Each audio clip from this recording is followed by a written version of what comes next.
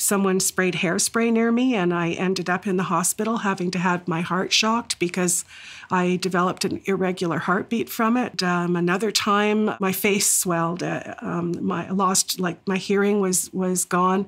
My eyes were swollen shut. It was extremely painful. Multiple chemical sensitivity is a medical condition in which the person has become sensitized to chemical pollutants that are really common in the environment, that they used to tolerate, that the general population tolerates, but they now have symptoms provoked because of sensitization.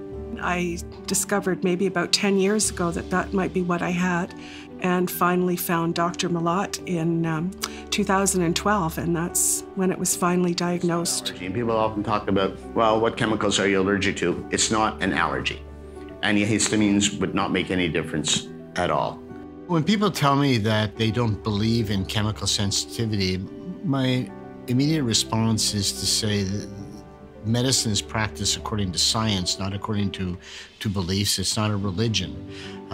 The medical evidence has accumulated over the last couple of decades, and is quite clear that there is a change in the nervous system. We see that these people are genetically different with respect to their ability to detoxify chemicals. It's the deodorants, it's the cosmetics, it's the fragrances in your shampoo. Fabric softeners, hand sanitizers, even garbage bags are impregnated with scents. Just because you can't smell it anymore doesn't mean they're not there anymore. It just means that you can't smell them because the level is lower. MCS is a recognized medical diagnosis by the Canadian Human Rights Commission. As a result, the people with a diagnosis of chemical sensitivity have the right to accommodation, to allow people to work without having symptoms provoked. It makes them much better employees, too. I'm supposed to be able to see clients. I can't go to see them because their workplaces aren't scent-free.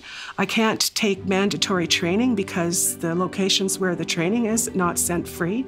So all of these things, I can go and do them, but I have to accept that I'm going to be injured. Unfortunately, the most effective treatment is to stay away from the chemicals that trigger off the symptoms. And that's really easy advice to give and a really hard lifestyle to follow because we live in a chemically contaminated world.